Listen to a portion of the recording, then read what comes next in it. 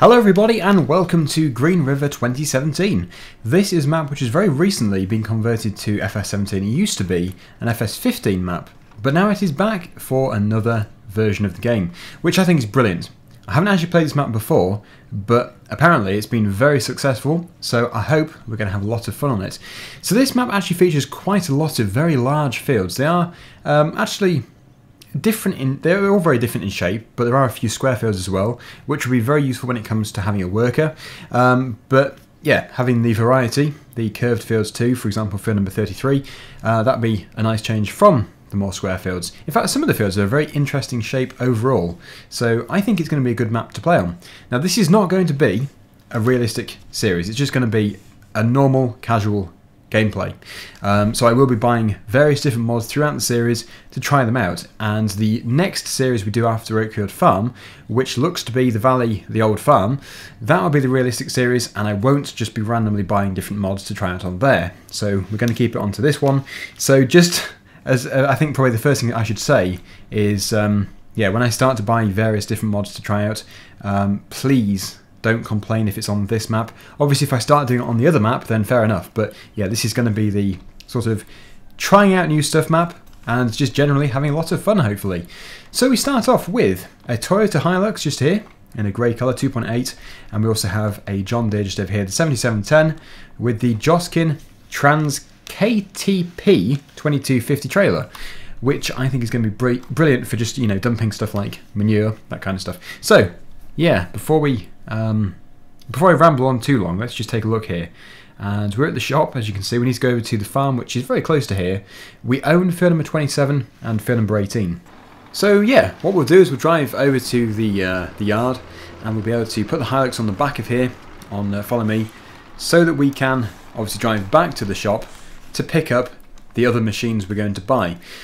Now this, as far as I'm aware, is the Netherlands. So it's not an American map or anything, although it does have some fairly big fields. But all the same, it's obviously going to be a really good opportunity to try out some fairly big equipment, which is the majority of what we have. Most of the machines are fairly large. But after having a, you know, like Oakfield Farm and English map, it is nice to be able to branch out a bit and try out some big stuff. And on the Valley of the Old Farm, when we start that series, we will be using the smaller stuff and hopefully actually some more vintage equipment as well. So we're going to have a good contrast between... Oh, I'm on the wrong side of the road. Sorry. Did you... maybe the Hilux crashed into it. Oh no, it didn't. Good. Yeah, I need to get used to it. I've been playing too much... Well, actually, no, you can't really play too much of the Oakfield Farm because it's just so good. But yeah, I'm so used to the UK roads, like real life as well. Yeah, I always drive on the left-hand side of the road. So from here, don't drive into the ditch. And it looks like this is one of the entrances to our yard. So I'll just pull over, run in front of the car, and get it open. Whoop. That will do nicely. Good. Anyway, all of our money is here from the previous episode of Estancia de Pacho. Seems to be an issue over there. That's how you sort it. Turn the traffic on, and then turn it off again. Or the other way around. So, although it's going to be the sort of mess around, sort of have fun, seriously good fun series, I'm still going to try and put everything away and keep it neat. It's not an unrealistic series. It is still going to be played properly. But, yeah, it's not going to be done, like, super realistically. Love the Hilux, though. I actually did use the Hilux in my Wexcombe Manor Farm series this time last year. In fact, before this time last year, January. And yeah, I haven't had it in the game since, so it's nice to have it back. I do like it. So, I think we'll park this up over here. We should probably just keep the farm gates open all the time. We might as well. It's not like we're trying to stop people from getting into the yard, because we need to get in and out of here all day long. So, that was good driving. A massive gap, and I went and crashed pretty much into the pillar. Hopefully that's not a sign of things to come. But there we go, yeah, the first tractor, the first trailer. Love it. The 7710.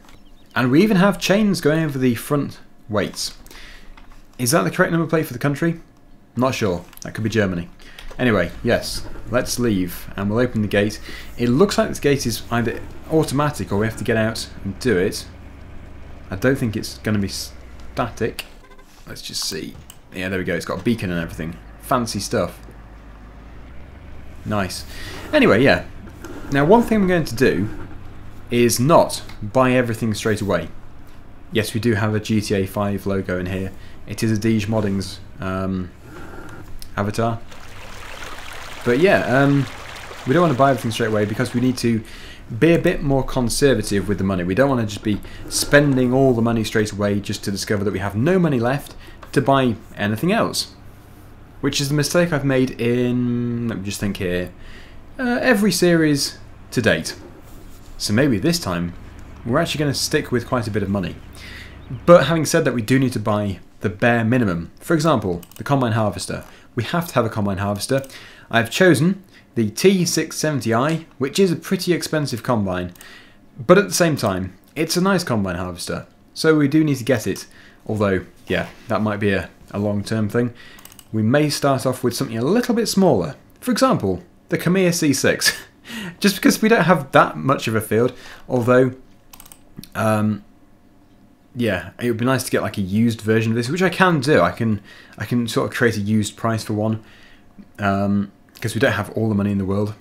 The other things we'd like to buy are other tractors, and I've downloaded quite an array, which is nice. We've got the 8RT, which I think is a very nice tractor to have. The 7R, just here, which is, again, pretty expensive. The 1630, which is very reasonable in price, which we've actually had before on the Sandy Bay series. We also have the 7710 and the 7810. Obviously, we just bought one of them, so that's fine. All sorted. We have the 740, just here, and the 70B, or it's 220B, whatever. I think it's like a commercial council sort of version, I'm not too sure. We've got some fence, we've got the 9R, so we've got a few things, mostly John Deere. It's going to be primarily a John Deere farm, but that is a nice thing. I do love John Deere a lot, so yeah, I don't think it's going to be a problem with anybody, at least I hope it isn't. So yeah, now we need to discover what we should buy.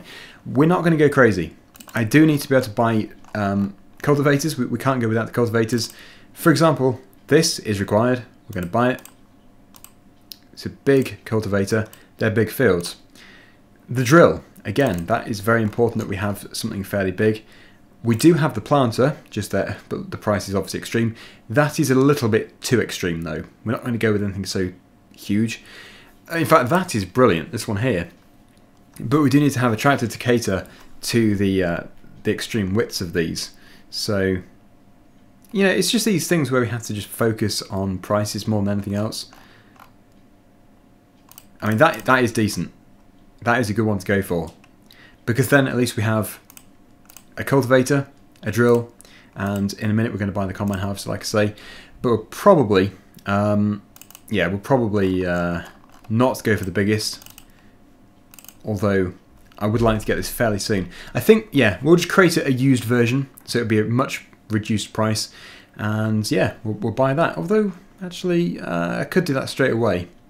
Although, in some people's eyes, that is cheating. I don't know, I'll leave it for the time being. We'll buy something cheap. We only have 2 fields, so we can go with something like the Axial Flow or the Khmer C6. They are tiny combine harvesters, but really, what do you need? Although, again, it's kind of the used price of the other one. Bear with me. Okay, so here we are. We have the combine harvester just here, but I must be very careful because we need to also buy a trailer for grain. We have to buy the header and the header trailer. So there's a few different things we have to buy. I would go with the crawler track, but looking at our money and what we have left and what we still need to buy, I don't think we're going to be able to justify the £22,000 extra. So we're going to have to go with the standard wheels, which is still pretty good. I mean, it doesn't really matter that it hasn't got the crawler track, although in my opinion it does look better, but it's not all about looks. But I suppose as well it is actually better for soil compaction, if that makes a big difference to you. So let's just see here. We've got a trailer which is £7,500, and we also have to be able to afford a tipper, which hopefully we can do. Oh, we've got a tipper. We could use that one. I was thinking that's more for bulk carrying, but I think at this early stage we're going to have to use it for the grain, which is fair enough. The 2 fields we own, they are both corn. So we also have to be able to at least afford to lease or buy outright a corn header. I don't want to lease in this series, but if we have to begin with, then we just have to, really.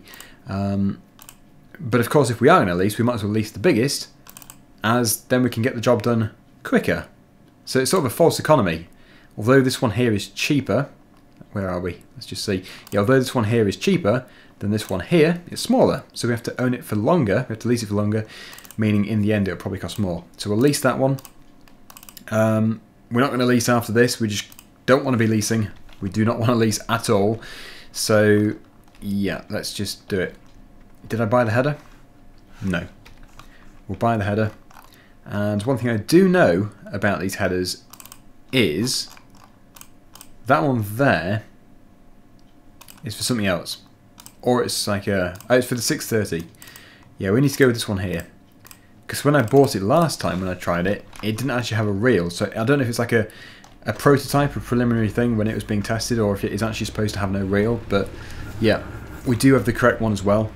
So that has left us with £25,000. So despite wanting to not spend too much money, we've actually almost spent all of our money. It just seems so easy to do. And now I was going to actually tow the header trailer out of here with the Hilux, but it doesn't fit to this particular header.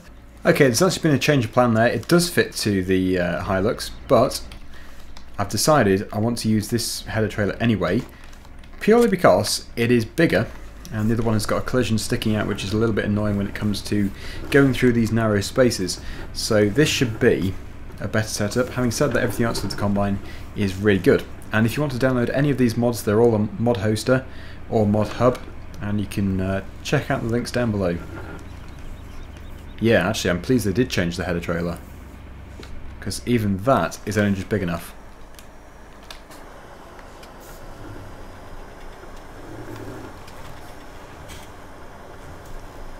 Okay.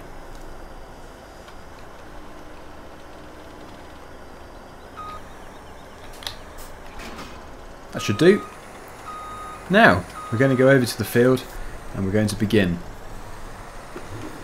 That header is going straight back to the yard. And obviously this one is going on the front of the John Deere. It isn't colour coded or anything, it's no colour match, but as long as we get the job done, it doesn't really matter. There we go. I think the drill and everything can stay here. So it is just going to be a case of taking the tractor and the trailer and this over to either field number 27 or 18. Are they ready to harvest? Let's take a look. Hopefully they are, but we'll soon find out. They're not. Joy! 27, 18, both still growing. But if I actually go on here, in fact we do need to go on here anyway, because I should think the withering is switched on. It is, joy. There we go. Let's speed some time up. Yeah, almost missed the word up there. Let's increase the rate of time. You can use the Hilux to take this back. Hopefully it's going to stay locked onto the trailer. It's so nice to have a decent pickup.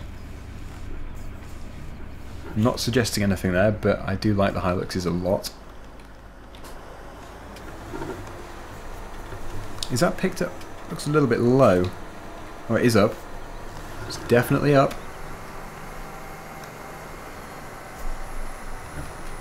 That's going to be an issue. Quickly. That was so close. I fear that would have actually slammed into the trailer and pushed the header off. Now, do we have to turn left here? Or is there a better crossing? We do. We do have to turn left there, but I think we can probably get a better swing if we go up here. Yeah, because there's an entrance over there. We've got a much straighter piece of road just here. Okay, so I've just had to go on the wrong side of the road there so the header can actually make it around the corner. It would have been much easier if I was driving it, but I'm not, so I'm just going to have to live with it. In fact, what I could do is pull over here. Don't want to mess around too much. Ah, that's better. The towing capacity is phenomenal. Although, should it really be towing such a heavy thing down the road? Probably not. Still, here we are. Put it away. Terrible at reversing this thing, so I'll probably just have to park it over here. Or, if I can drive through a shed and park it in the middle of a shed, that'd be even easier. but this might be for cows. I haven't actually done a map tour yet, so there's plenty to explore. Let's just see. Open up one of these sites and just see what it is. Okay, I don't think we should be putting a header in there. That's not the wisest of ideas. I'll try and find somewhere better. Really, I should just be reversing it into one of these bays, because that is exactly what they're designed for. But I can't for the life of me reverse one of these things. Let's just see if I can do it. There is some progress. I've managed to get it in. That's good. Well, we can leave it on the Hilux because we need to transfer over to the John Deere, and we're going to take it over to the field. Let's hope it's almost ready. We may be doing it in the next day. Yeah, we'll do field 27 first, the day after this day. But it doesn't stop us from being able to set things up.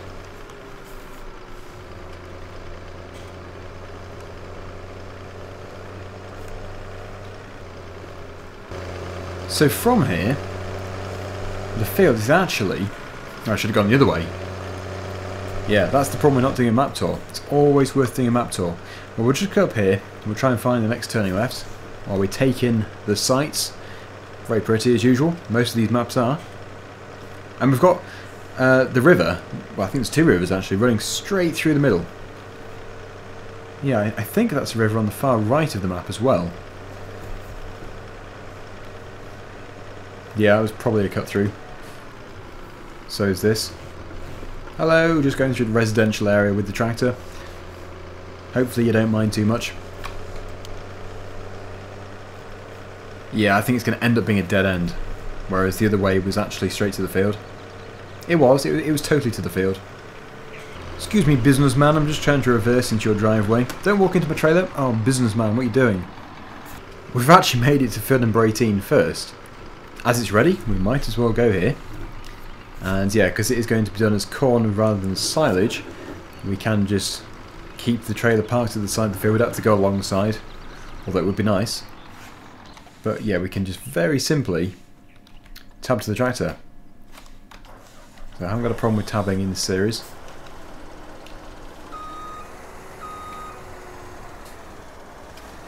I'll never forget the episode of The Simpsons.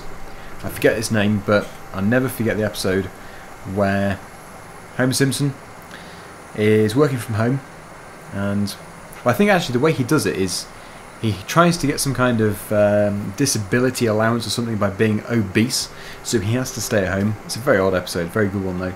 And he has to use his computer from home to run the power plant and stuff. And he presses tab, and he says, I think I'll order a tab. Anyway, about 5-10 minutes later in the episode, he says casually, where's my tab? As if he expects his tab to turn up. Well, obviously a tab is not a drink or anything, as he might have expected. Hilarious. Maybe not that hilarious as I explain it, but I'm sure you've seen the episode. It's fairly old. It's probably from the late 90s or something. No, The Simpsons is brilliant. Really do love it. Although, I haven't watched it for a while. I haven't watched any of the new ones. Mainly because I don't get Sky, so yeah. I will have to try and catch up at some point. Anyway, here we are. Oh, I should have put the, if we can do, should have put this closer to us. I look forward to being able to use the John Deere header. But we can't have everything straight away. Oh no, not this again. Whenever I have the manual attached, I always forget the PTO, as I'm sure many people are aware. Time to make some money. Now it is going to take a while to harvest these two fields. They are pretty big, and that's pretty loud.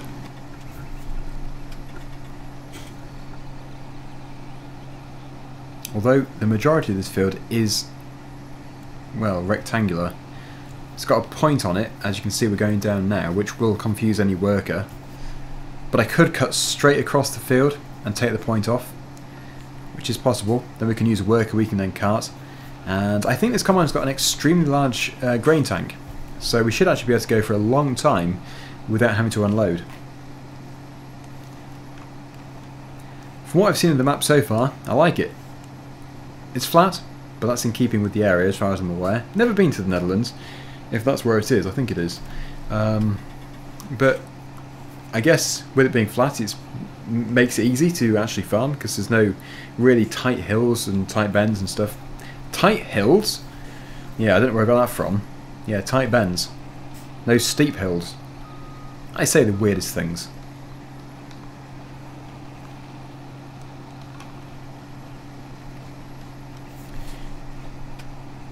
Although if we work across the field from this way, maybe it won't care about the point in the field.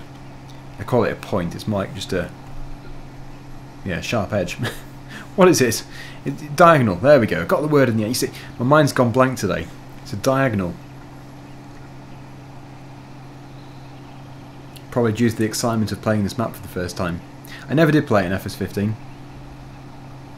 In fact, I wasn't really aware of it. But, yeah, I wish I had played it. I don't know, due to the lack of experience on the map, I don't know how it's changed. We don't need to use a worker yet anyway, so we'll be alright for the first headland or so. Or we'll probably do the usual 3 headlands. It always seems to work out that way. Then you get the most turning space. So, yeah, let's just get this done. Unload the first load as soon as we're ready. Hopefully we'll get around to the trailer before we're full, but we'll soon find out.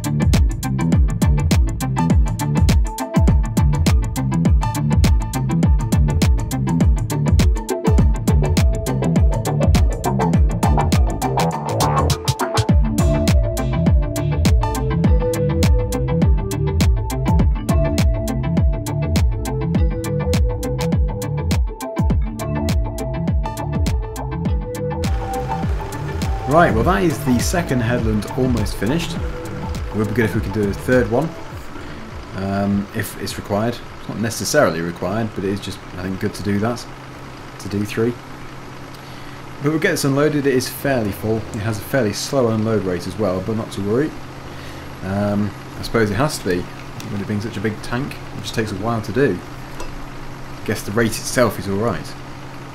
Yeah, it is, because if you look at the rate that the trailer's filling, that is still fairly fast, just because there is so much in the tank. So that is 55% full so far. It's definitely not going to fill the trailer. But yeah, we'll fill it before we finish today's episode. I put that on a worker, and amazingly it's managed to take it all in. It isn't missing anything. Right, 75%. Yeah, so there's quarter, 25% space left. So, yeah, we are wobbling. Maybe that's the... let's just see. Is that... sometimes it can be the trailer you put on. Yeah. Getting the perfect setup is usually pretty tough. The wobble doesn't bother me too much. Unless it is ground response, because again, that can sometimes create a bit of an issue. Right, okay, so while it's doing that, we'll just check up on things. You can see the progress we're making here. It's gone all purple. I'm going to do this section as a separate piece, just because this is obviously so easy to harvest. That can be done later. And then 27 is actually a pretty tough field. And I don't think we own any more fields. Usually when I look at a massive map like this, it's so easy to miss one. But I'm pretty sure it is just 18 and 27. If there is another one, somebody will let me know, that's for sure. Yeah, I don't think so. Look at the size of the forest down here. And here. And there. Massive. Right. Well, I better get back in the tractor. Get ready to do some carting. Does it wobble when it's moving? No. Yeah, it could be ground response. But what do you think? What do you think to this map so far? Obviously you haven't seen too much if this is the first time you've seen it. If you've already played this map, then obviously you'll know a lot about it, and no doubt you'll have a lot of different things to tell me, to look out for and things to do. But so far, I'm very happy with this being the next map. Let's just see how much space that actually is when it turns around. Do we need to do a third headland? It seems to be a lot of space actually.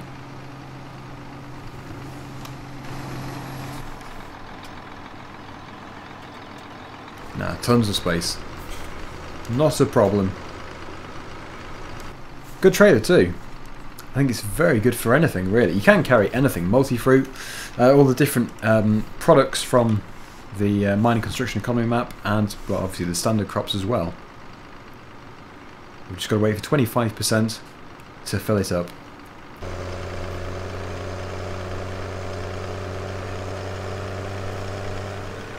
It's almost time to unload the combine and to unload the trailer obviously, so we need to make sure we go to the correct place for the corn. Now I don't really ever do corn like this, but it looks like the balloon tree is the best price at the moment. So the balloon tree is down the bottom there. Oh, it's fairly, yeah, very simple to get to actually.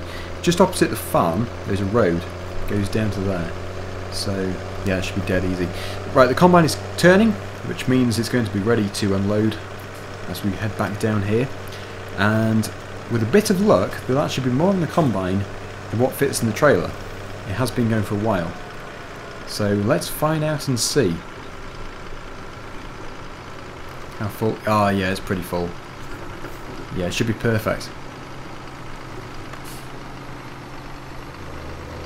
Ready to unload with some enthusiasm.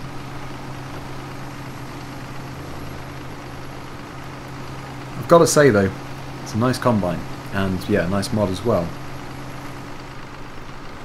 So, yeah, that is almost full. Put a little bit more in the back if we can do. And there we go, the combine is not empty, and we're continuing. Yeah, if I can do, I'd like to put a bigger tractor on the trailer. Obviously at the moment it's out of the question completely, but we are looking to buy this one here. If I just scroll across, yeah, the 7R, which is much bigger. So that'll be a nice addition. I might also turn off ground response if that is what's causing the issue. So from here, we'll take the usual track down. Yeah, across here. It's very simple. That is what's nice about this map. It's very easy to navigate, as all the roads are fairly straight. There's no twisty turny lanes. Both are nice. It's nice to have both in a map, but yeah, like for example in my situation, if you're doing one map with the English style really tight roads and then another map with the straight roads, it's just like the perfect balance. You have everything. You couldn't ask for anything better. And it also keeps everybody happy, because some people prefer this kind of map, some people prefer the Oakfield farm map, and well, yeah, it just caters to every need. Which is possibly where I've gone wrong in the past. For example, running 2 English maps, or I don't think I've ever done it before, but if I ran 2 USA maps or 2 very flat maps, yeah, you don't have the balance, so it's very important to have the balance. From here, we have to go left, then we take the next turn right after that. Here we are. Oh, okay. I see. Oh, it goes down. Private road. But are we going to fit around the corner?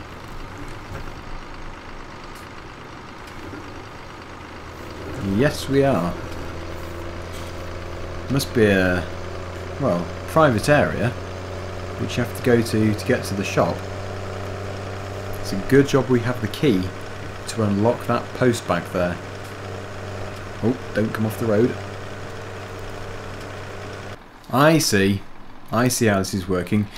I should have gone left out of there, right out of there, to avoid the private road. That makes perfect sense now. Because actually, yeah, you're joining up with the main road just here.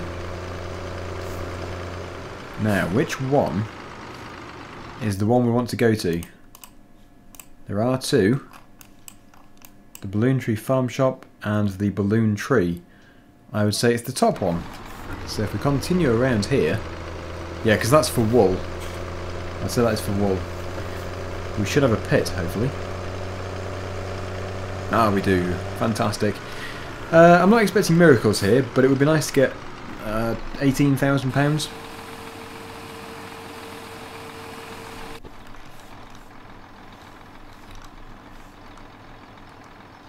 What do we finish off with? 16,457. Still not bad. And we're going to leave it there. I think, yeah, if we can get a lot of it done with a worker, probably through time-lapse, then we can progress fairly quickly. We need to get that field replanted very rapidly, as those 2 fields are vital to us. But we'll try and get that done in the next episode. So please post your feedback down below. Thank you so much for watching. And until next time, see you again very soon. Bye for now.